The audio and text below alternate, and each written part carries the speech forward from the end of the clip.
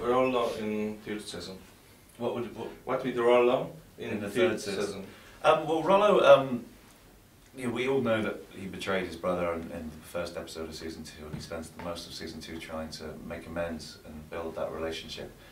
So we join him in season 3, and Ragnar has taken him back. He makes that deal with Egbert after Rollo is trampled on by the horses to bring him back. So he realizes that his anger and frustration is misplaced on his brother, but he's still not happy. He still has this burning ambition to do something more, to be greater, to make a name for himself.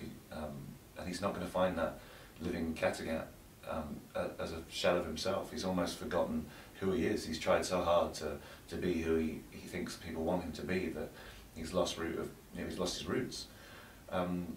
So it's going to be an interesting arc for Rollo this season. I think he realizes that there's going to be something happen with Siggy in their relationship that hits him from left field, and everything, all of his past misdemeanors, all of his past wrongs, all come back to haunt him in the same day. And I think after that episode, around mid-season, you see almost a new Rollo, a Rollo that's been reborn, and it sets him on a completely different path. And I think maybe his destiny, or he thinks his destiny, may lie in Paris, because we go to Paris in season 3, and Paris is unlike anything that we associate with the city today. It's an impenetrable fortress in the middle of the River Seine, and the Vikings had never seen anything like it either. They have anti-siege weapons. They have ways of keeping the Vikings out of the walls, and it's going to be a huge mountain to climb for Ragnar, Rollo, Floki, and the rest of the Vikings if they're ever going to see what it's like inside, past the gates. But Rollo is excited about this raid because he has knowledge that maybe this is his calling card. This is somewhere where he can prove and make his name. So yeah, the season builds and builds and builds, and our big climactic episodes are in Paris, and we're so proud of some of the episodes and some of the action that we have in season 3, because we really pushed the boat out, if you pardon the pun, to really do something special. And I think what we achieved is mind-blowing. There's a particular episode, I think it's episode 8, which is almost action from start to finish. It's actually a through line through the battle. You get to see from the beginnings of launching off of the boats to the siege, and we have siege towers and getting inside Paris, or trying to get inside Paris is exciting. Just it's an incredible episode. How this all starts for you? When I was on the set, Michael Hirst told us about casting of Travis, casting of this tape, casting of Kathleen. How was with you? My very first audition was I auditioned to play Rollo, but Rollo was a very different character. He was written to be a lot older, and he was the cousin of Ragnar. Because the one bit of artistic license that Michael took was that Rollo and Ragnar were never brothers in real life. They lived 100 years apart, and he made them brothers so he could tell both of these epic stories within the same time frame. So I auditioned for Rollo, and they very quickly went, well, you're more of a Ragnar. And I went on this journey of auditioning for Ragnar, and then they found their Ragnar, and I like to think that I must have done something right, because Michael changed the character and made him younger and made him the brother, and it's been great. So it was a weird journey to get started at Rollo, go around the round robin of auditioning to play Ragnar, and then end up exactly with the character that I started with. Kathleen, much of Kathleen practice is on Facebook, is on the internet. She made film about this. What is your practice? I mean, you mean the stunt practice you yes. put out there? Well, I like to keep it all a secret because I'm not a big fan of spoilers, and I just think I like to I don't show off about the battle scenes. I think sometimes when you show too much behind the scenes of that kind of thing, I think you kind of ruin the magic of the show. I think the audience think they want to know how it's made and how it's put together, but I think you should see it when it's all cut together, so you see this visceral, almost fantastical battle scenes with hundreds of stuntmen and things that you don't want to see how it was put together. You just want to lose yourself in this drama. So I don't tend to do things like that. But you can talk about it. Yeah. You're master of Thai box. you have experience with swords in Robin Hood, in Camelot. Yeah. How this helps It does, in I this mean, show? Martial arts in general helps when you're learning the fight choreography, because you have a sense of yourself and your spatial awareness. And also when we are choreographing the fights with our stunt coordinators, it tends to be more organic. You don't just make up moves for the sake of making up moves. You place a move and then you can automatically see where the opening would be and the natural target point.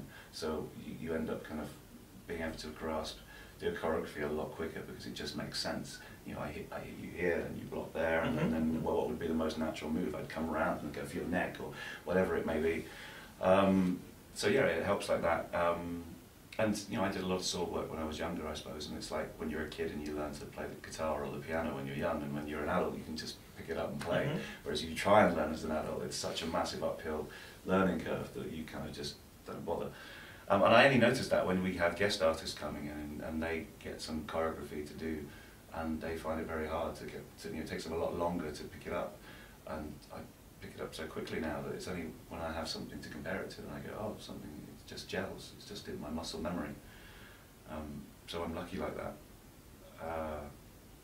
But yeah, the thing is with the choreography that we do is that our stunt coordinators, Richard Ryan and Franklin Henson, they teach us the choreography, they work with us tirelessly, and we learn, repeat, and then we're encouraged to kind of just let it go. Because if you want to really get the fear and that sense that at any moment, you know, the character you're watching on screen is in jeopardy for his life, you kind of almost need to just trust that choreography will come back when you need it. So you're kind of almost encouraged to forget it. And sometimes accidents happen, sometimes we get shields in the face that's not going to happen, but it just adds to the drama because it makes it slightly more gritty and real. And I think it's a great way to go. I mean, at the very last minute, you just trust that you're going to block that weapon because you put so much work into the rehearsals. You know, sometimes choreography you learn on your feet in the stunt room, you're out in the field slipping all over the floor and rolling in the dirt, and you're just trying to get back on your feet and you keep the choreography going, and it adds to a little bit more excitement for the viewer. Let's talk about dirt. This show is very authentic. How dirt you must be every day on the set? Dirty, yeah. I mean, sometimes with Travis Fimmel and myself, we annoy the costume department because they, at the beginning of the week on a Monday, they've obviously washed your costume and it's all come back and clean, and we'll just get down on the ground and start rolling in the mud just to make it feel a little bit more like we've been, you know, on a boat for 3 weeks and haven't had a wash. And they're running after us, getting really annoyed with us, and we're quite naughty like that. But yeah, it's one of those things where at the end of the day you kind of sometimes have to get all the blood and the mud out of your hair and out of your ears, and you know, sometimes we find ourselves in our private lives, you know, going out for a meal afterwards as a cast, and you've still got blood in your nose and in your ear or hidden behind your neck, and you wonder why the waitress is staring at you like you just murdered someone outside. And but it just comes part and parcel with the show. It's a show called Vikings. It does exactly what it says on the tin. So if you I was on the set. You have this village. You have Kattegat. Yes, you have a lot of things from a magazine of things. Did help in playing? Yeah, well, it's kind of, sometimes you feel like it's no acting required. You just turn up to the set and everything's just there for you. And you know, some of the extras that we use now, I've been doing it for so many years. I mean, they've been with us for 4 years now, and you know, they can be blacksmiths and farmers and market traders and things, and they just bring the whole world to life. So you walk on and you're just there. It's amazing, you know. And you're in a theatre show and the audience are in the darkness, and you have to play make believe quite a lot. And in Vikings, we're lucky enough to actually feel like we have the closest thing to a living, breathing Viking market place in a town. It's amazing. Your show is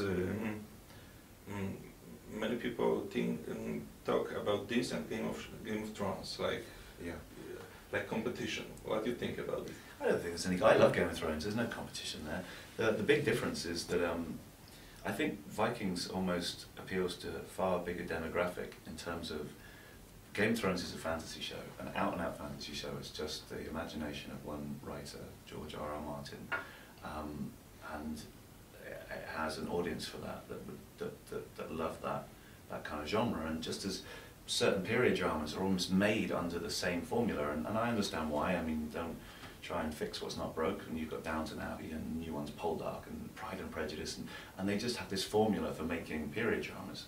And Vikings is a historical drama, but it breaks that mold completely, because the gods and the belief system that the Vikings lived by is almost fantastical. It does look like Game of Thrones. They believed in, you know, a serpent that would bite its own tail and wrap itself around the world, and, you know, Jormungandr, and, you know, Fenrir the wolf that would swallow the sun, and Ragnarok, the end of all things, and it is somehow connected within that world, but that's what they really believed in. And then you've got the Vikings' mentality, and just the things that they did is full of action and adventure and you know, and intrigue, and so therefore you encapsulate another broader demographic of people that want to see a bit of that. Then you've got strong women. You've got, you know, it's not just a male-heavy show where it's just about men watching men be alpha males. You've got these women that are so well written by Michael Hurst that they're not just fluff to add to the male storylines or anything. They have, you know, they're amazing storylines. I look at these women in Vikings and I see my mum, my wife, my daughter. They're real women. They're not badly two-dimensional written women that so many American writers get away with these days. So you've got that as well. And I just think it's just got such a broad demographic that people, we didn't even know that the people that are watching this show would be interested in it. It's kind of encapsulated people.